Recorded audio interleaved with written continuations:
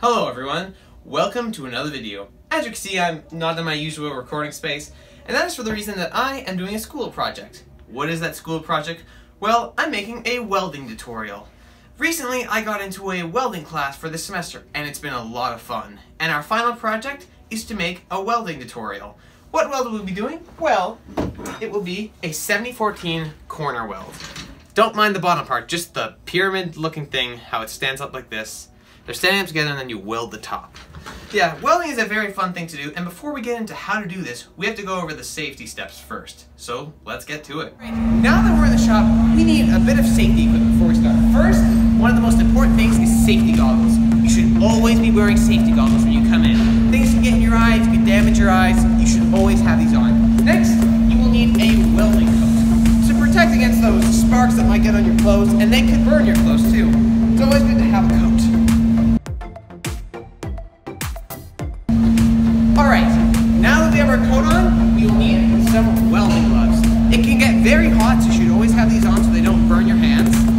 Yes, these are very important. And finally, probably the most important when welding, a welding helmet. This will protect your eyes from the light, because it could blind you. Welder's eye, very dangerous. Alright, so let's check out the settings first. First, you should always have your shade at around 12-13. Sense should be high and delay is fast. Then it should always be set to weld and 9-13. Alright, now that we are all set up with our equipment, let's get to welding. Alright, now that we have our safety equipment, let's talk about the machine. So first, we got to turn it on, and that's with this. So now, we have turned it on, and the machine should be on now. Alright, next we need the function. So it should always be set to stick if you're doing stick welding, because, you know, makes sense. It's set to stick right now, and your amps, that's these, should be set to 100. They are set already to 100, so if it wasn't, you would just use this little knob to turn it. Alright, as we come up here, this should be the setup you have when you're trying to do a corner weld. You need a magnet and the two metal. The reason we need the magnet is because you have to be able to tack the inside of it, so that way it stays together. Then after you tack it, you don't need the magnet. Alright, let's get to this.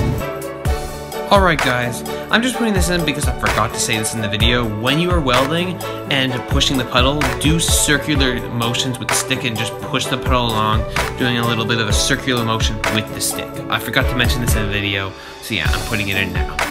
Alright, now that the machine's set up, let's start this off. So, put on your welding helmets, and let's get to this.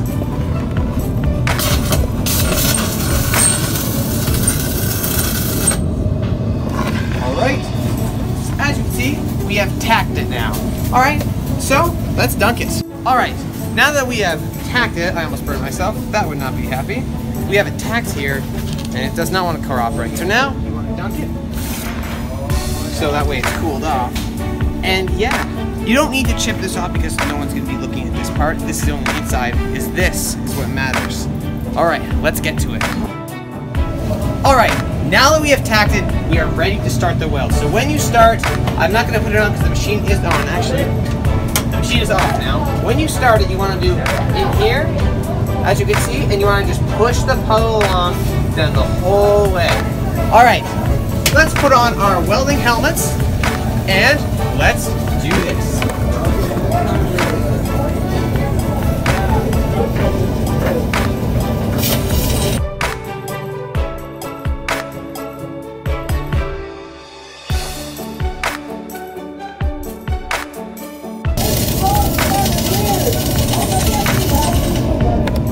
Alright, we have finished the weld.